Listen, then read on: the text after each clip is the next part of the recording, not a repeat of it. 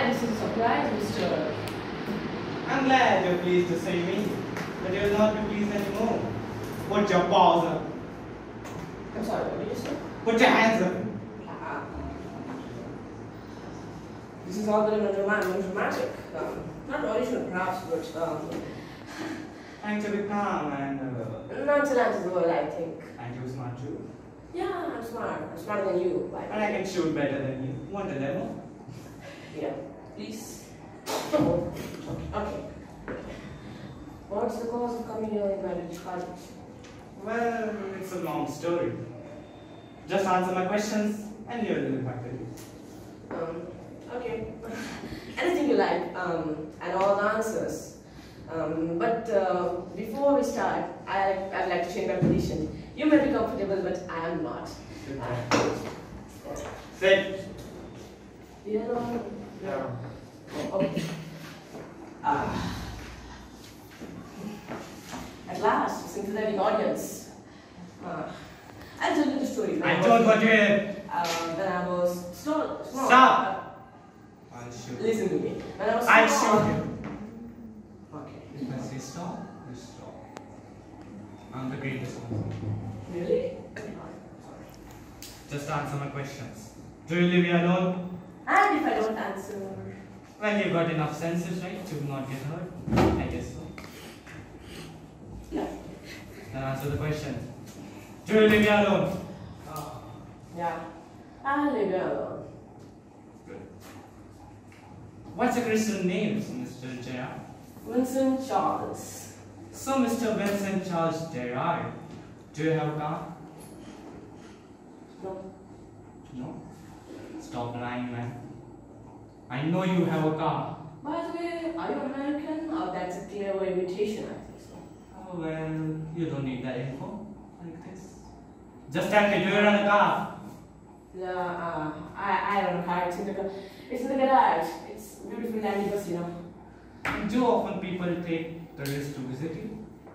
Yeah, people forgot and dance. That's the baker and Great. the green. Okay. And there's the baker and the greengrocer and also the milkman, like you. Quite charming, but not as surprising like you. I happen to know that no tradespeople visit you. Oh. I think you have taken quite a considerable amount of trouble. No, so you know so much about me. Can you tell something about you too? Well, I could tell you plenty, but I'm smarter than you. I am smarter than you. Well, how can you prove it? How can you prove that you're smarter than me? Well, I just enter your house and know your name. Okay. Not prove. It doesn't need much great brains to come into my little cottage. It's on the outskirts of the city. Yeah, you can come easily. Well, that's why I came here. Oh. Is that? Are you a specialist or something, or just a joker? Yeah, like this. I'm a jewel specialist. I don't know jewels. Oh. Do you have any crime in your list? Yeah, I I get caught. I think you're not so experienced.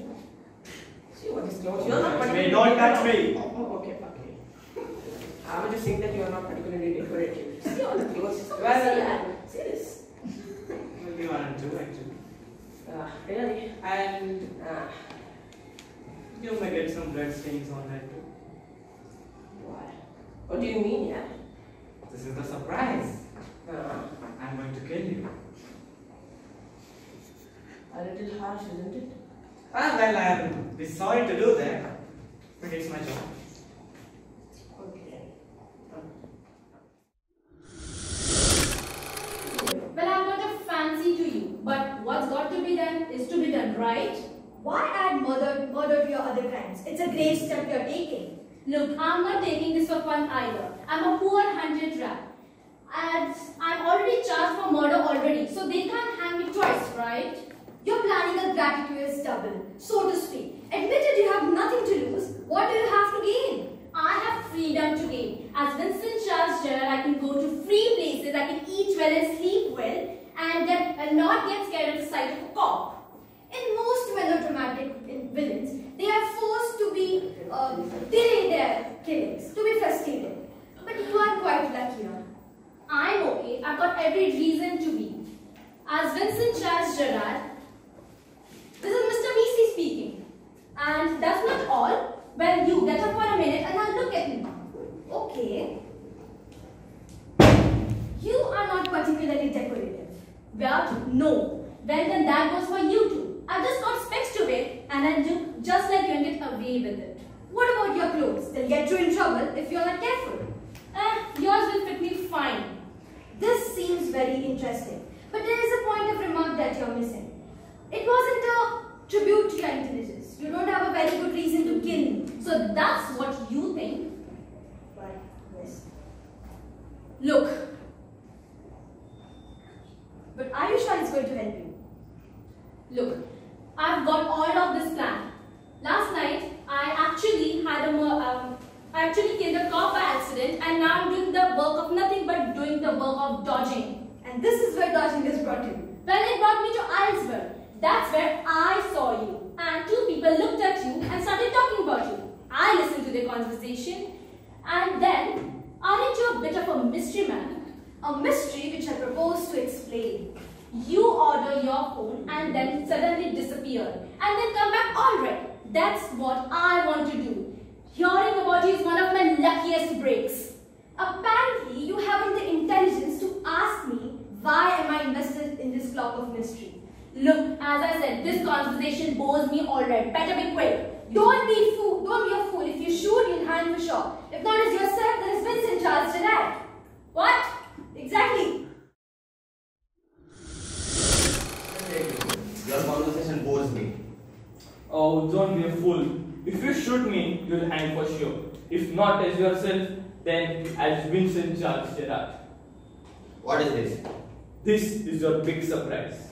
I said before that you won't kill me, and I was right. You say my habits would suit you, it won't. You are a crook. Things went wrong with me, and I said it with bullets and got away with it. Until they got one of my men, and they found information which that fool was supposed to burn. This is my packed bag, and I'm ready to clear off. This is a bag, alright? And this is a gun, alright? What is this nonsense? This is a fake disguise, fake mustache and whatnot. Do you believe me? No. A fool. Trust me, come with me. We can work together. I can use you. Okay. Then come with me. Don't waste your time. I have got a man on the main road who will ring a bell when he sees the police. Come with me. But how do I know you are telling the truth? Oh, look for yourself. Come with me. Alright, as you say.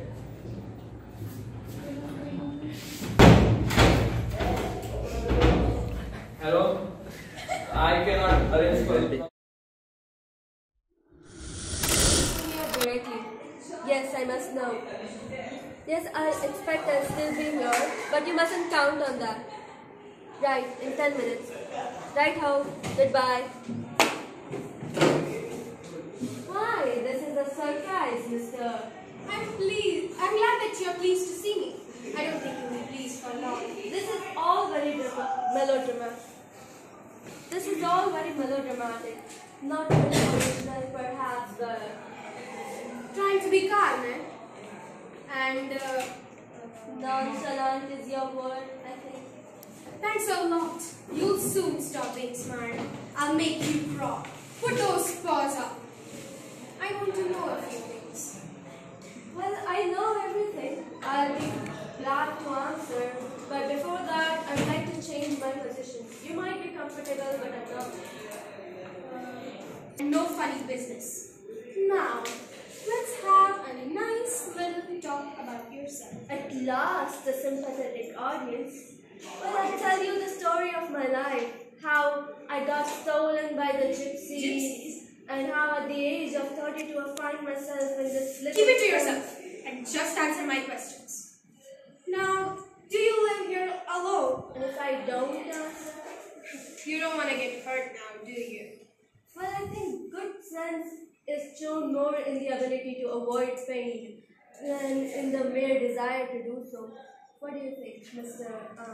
Never mind my name. I like yours better, Mr. Gerard. What are your Christian names? Vincent Charles? Good. Do you run a car? No. Don't lie. I know you run a car. You're dealing with a smart person here. Be careful, wise guy. Are you American? Are you American, or is that merely just a clever imitation? Look, this gun is no toy, and I can hurt you and not kill you and still get my answers. Of course. Of course, if you put it like that, I'll be glad to assist you. Yes, I do own a car. It's in the garage around the corner. Now you've started to come to your senses. Good. Do a lot of people come around here? Very rarely. Surprisingly, a few people do take the trouble to visit me. There's the baker and the greengrocer, and yeah, the milkman. Not quite charming, but no, not so interesting as yourself. I happen to know that you do not see tradespeople. You seem to have taken quite considerable amount of trouble. You do know a lot about me. Tell me about yourself. You've been so modest. I can tell you plenty. You think you're being smart, but I've got brains and I use them. That's how I have come where I have. And where precisely have you got? It wasn't so difficult to break into this little cottage. If you knew I would break in your little cottage, you will be surprised. And trust me, it won't be a pleasant surprise. With you figuring so largely, it's quite understandable. By the way, what particular line of crime do you embrace? Or are you a specialist? I am a specialist. My specialty is jewel robbery. And your car will do me a treat. And far from between whiles in this estate. So are the cops. I can retire nicely here for a while. You mean to live with me? You have been not invited. Oh, but you won't be long here, so I didn't take the trouble to ask you. What do you mean? That's your big surprise. I'm going to kill you. A little harsh, isn't it? Yeah, I'm sorry. Yeah, I'll be very sorry to do so. I really do fancy you. You know, it's just got to be done. Why add murderers to your crime? I've already been chased by the cops for murder. And if I kill you, they cannot hang me twice, can they? Admit it, you have nothing to lose, but what have you to gain? I have freedom to gain.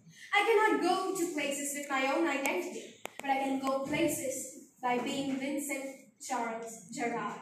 In most melodramas, the villain is foolish enough to delay the killing.